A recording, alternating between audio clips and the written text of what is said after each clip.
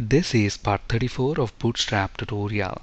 In this video, we'll discuss the Bootstrap progress bar component. Progress bars are used for showing the progress of tasks such as downloading a file, software installation, etc. Let's now look at an example of creating a progress bar that looks like this. Let's flip to Visual Studio. To create a progress bar, we create a div element with its class set to progress. Inside this div element, I'm going to create another div element with its class set to progress bar. Let's save our changes. When we reload this page, notice we get the progress bar as expected, but at the moment we are not reporting any progress at all. Let's say, for example, we want to report 80% progress completed.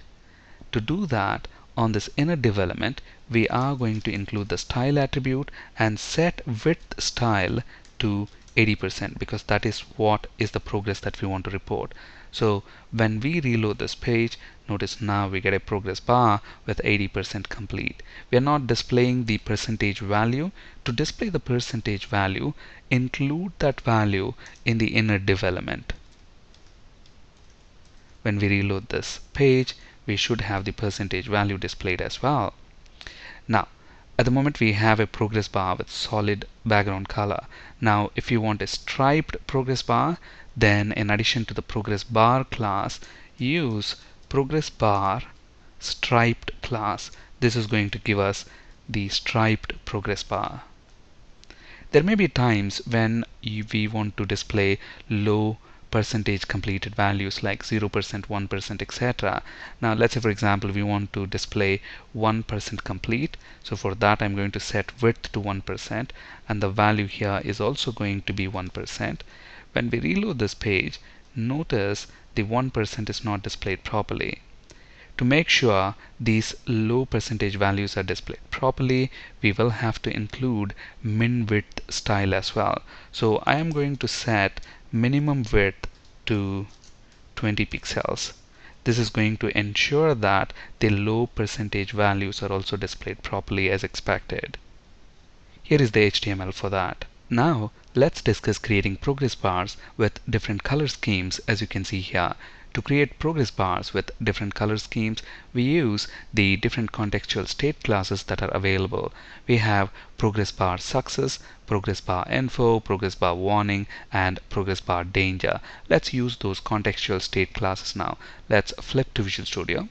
So instead of using progress bar striped, I'm going to use progress bar success.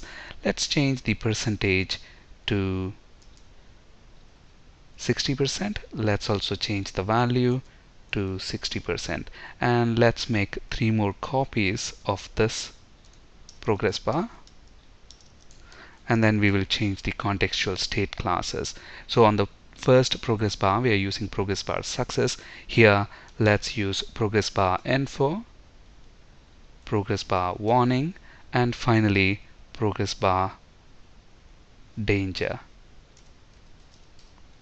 Let's see our changes. When we reload this page, notice we get progress bars with different color schemes as expected. Next, let's discuss creating striped progress bars with different color schemes, as you can see here. To create striped progress bars with different color schemes, all we have to do is use progress bar striped class in addition to the contextual state classes that we have here. So let's use this class on all the other progress bars as well. So let's paste it on all the 3 progress bars. Let's save our changes. When we reload our page, notice we get striped progress bars with different color schemes as expected. Now let's discuss how to animate these progress bars. To create animated striped progress bars, just use the active class. Let's paste this active class on the rest of the progress bars as well. Now when we reload this page, notice we get animated striped progress bars. Now let's discuss creating a stacked progress bar, as you can see here. Let's flip to Visual Studio. To create stacked progress bar, all we need to do is place all these progress bars inside a single div element with class progress. So I'm going to delete this closing div and this opening div here. Similarly, I'm going to delete these two as well, and I'm going to delete this last div as well, because in our stacked progress bar we are going to have 3 progress bars stacked on top of each other. And I'm also going to change the percentage here to 25. I'm going to do that for all the 3. And then let's say we are shopping for some product, so we have already logged in, so login complete, and we have provided shipping details as well, so shipping is also complete, and I have also made payment, so payment is also complete. The only step that is pending is completion. So let's save our changes. Now when we reload this page, notice we get a stacked progress bar with login, shipping, and payment complete. The final step, which is completing the process, is what is pending. So we can create a stacked progress bar like this just by placing all the progress bars within a single div element with class set to progress. Now, if you do not want the animation, then all you need to do is remove the active class here. So that's going to remove the animation from the stacked progress bar.